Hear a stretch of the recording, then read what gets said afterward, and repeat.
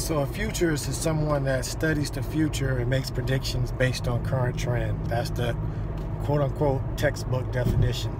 But there's futurists that look at technology and trends in technology and studying the future of that.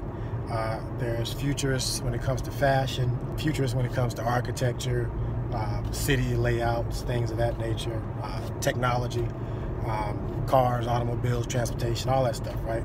So I'm a futurist from a consciousness standpoint, from a human spirituality evolution standpoint. And you don't see or hear too many futurists from that standpoint, especially ones that are vocal, that are talking about the trends and the predictions that humanity can make on the current trajectory. And a lot of scientists are already kind of betting against humanity. I just seen an article about a black box that's pretty much just going to record us going down the drain slowly.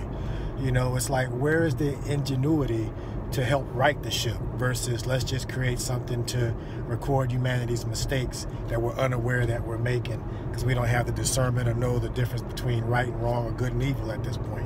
So higher consciousness allows you to make better decisions, allows you to discern those differences and see the long-term effects of what we're doing so that we can't just see that we're making mistakes, we can see other solutions for the mistakes that we're making and come up with better solutions.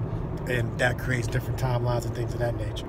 So I'm one of those futurists, and we've talked about the future from a religious standpoint, from a spirituality standpoint. That's going to be the prevalent thing, and we're going to bring the ideas into the future, from the future to now, about how we govern ourselves. Politics and religion are two things that are dictating the future. So these are things that a futurist would have to talk about, and we have to break some of the trends that were on for both of them.